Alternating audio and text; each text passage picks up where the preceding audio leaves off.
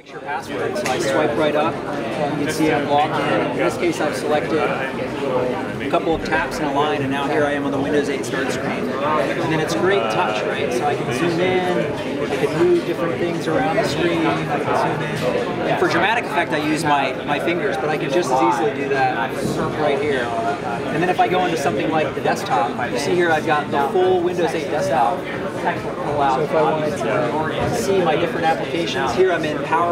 What we saw is this slide sorter mode, but I can move between, this mode. I can move, and it's going to resize things like, if I had comments and I wanted to make these bigger or smaller, it's going to resize there. And then it's going to bring my content front and center. If I want to move into something like slide sorter mode, you'll see this. It's got, again, semantic pinch and zoom. If I wanted to zoom in, it's going to reflow that.